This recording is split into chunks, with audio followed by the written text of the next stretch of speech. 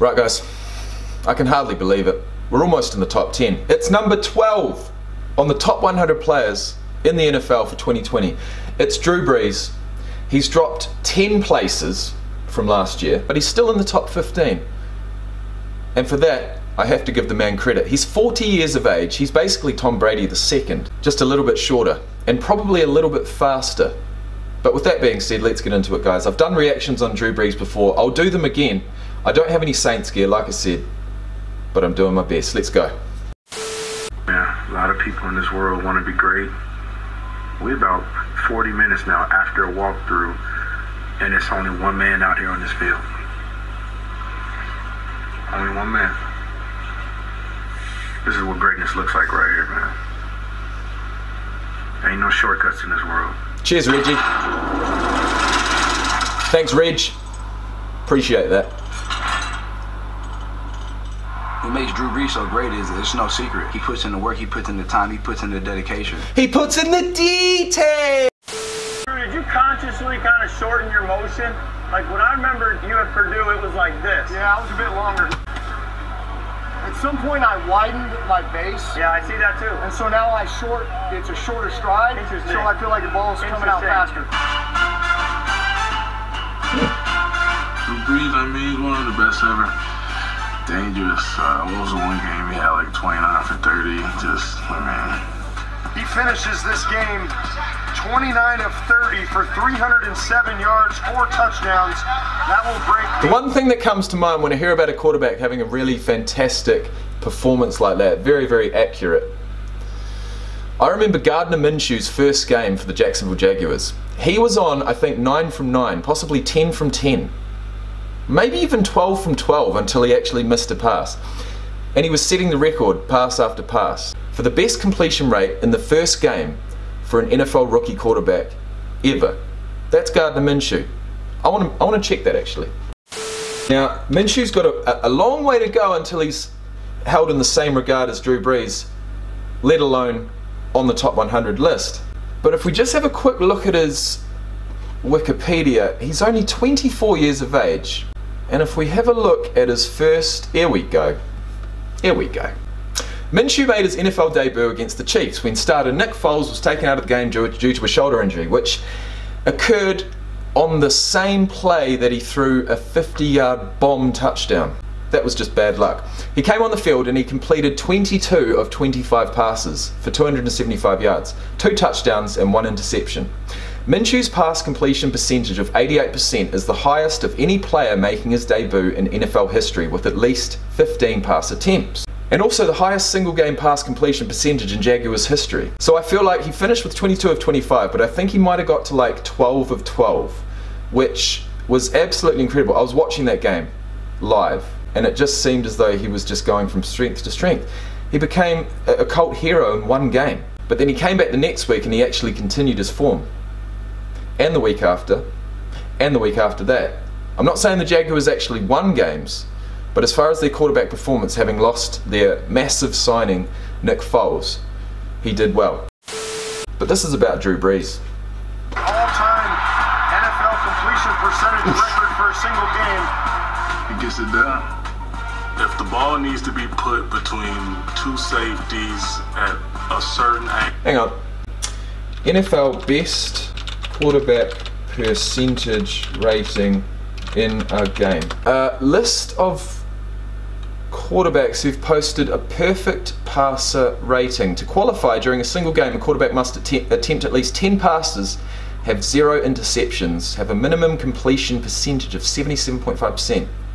Blah, blah, blah, blah, blah. So that's how they work out the passer rating. A lot of different things. What are we going to do here? NDL, no. NFL, best passing percentage in NFL game. Here we go. Fuck, I'm good. Alright, Drew Brees hit 96.7% in that game. New Orleans Saints versus the Indianapolis Colts, December 16th, 2019. Phillip Rivers, 96.6% in 2018. Marcus Mariota, 95.7% in 2018. And Gardner Minshew II, would you believe, 95% in one of the first games of this year, the Jacksonville Jaguars versus the Colts. Interesting. Angle he'll put it there. Breeze drops back, looks to throw, far side. Caught! I don't know if he can throw a football better than that. He's not even close to being open. He's not open at all. I'm not even talking about close to being open. He's not open at all. Yeah, why would you actually throw that ball? Did he honestly expect his receiver to go out and get that? Because that's asking a lot. Him to do year in and year out is nothing short of amazing. You know, he had a thumb injury and you figured that would sideline him for longer than what he did. He came back ASAP and it's back to routine as usual. Score that. Even after missing 5 games with a thumb injury, Drew Brees was still the most accurate passer in the NFL with a 74.3% completion rate. He is far and away the most accurate quarterback in NFL history. The magician? He'd make it happen. Drew make it happen, baby. Bro, I'm sorry, but I just saw that you play for the Colts, and you are the team that he got that record against. But let's hear what you think about him. Yeah, Drew make it happen. Make checks, read the defense well. He don't force any passes. Breeze backs out. 6 seconds on the play clock. He's going to change the routes out to the receivers. Takes a snap. 4-man rush. Breeze pumps. Comes back to the middle. Has a man wide open. Jared Cook at the 40. Steps through the tackle. 35. Go Cook. 25. Blocked it downfield. 10. 5. Touchdown, Jared Cook. We actually heard Cook's commentary on that block that was made in front of him by Kamara on Kamara's video. It's all coming back to me. He made that call at the line of scrimmage. The Titans sent Kenny Vaccaro to the middle. And Alvin Kamara's lining up as a receiver. The Titans did not have anyone deep for the tight end, and he was all alone when he caught it. Drew Brees won that matchup.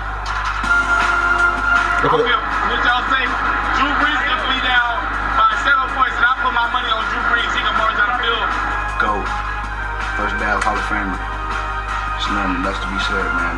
Best passing yards, passing TDs. 540 touchdowns. Drew Brees, take a bow. And he passes Peyton Manning for the top spot all time. Also, let this serve as the congratulations for the touchdown record, because as you can see, I'm very busy. I don't have time to keep doing these videos for you, congratulating you. Fuck, man. I've got to have a deep dive on Peyton Manning. I really do. It's got to happen. But I tell you what, I'm excited for this one. It's number 11, and believe it or not, he plays number 11 on the field too, doesn't he? He's not Larry Fitzgerald, but he is Julio Jones. He plays for the Falcons, not the Cardinals, although I do get the Falcons and the Cardinals mixed up still. But with that being said, I hope you enjoyed that one. That was my look at Drew Brees. The video's probably gone about 15 to 20 minutes. I start each of these videos thinking I'll get through it in 5 minutes. It just doesn't happen. It just doesn't happen, and it certainly doesn't happen when we get to the top 10. And we're almost there. Thanks for watching once again. Merry Christmas and a Happy New Year. The time officially is 9:58 AM on Thursday the 24th of December. And I want to say thanks for being here. Your presence is appreciated, more than you know. So are your comments, so are your likes, so are your subscriptions. You are the fuel to my YouTube fire, and with that, I will say goodnight.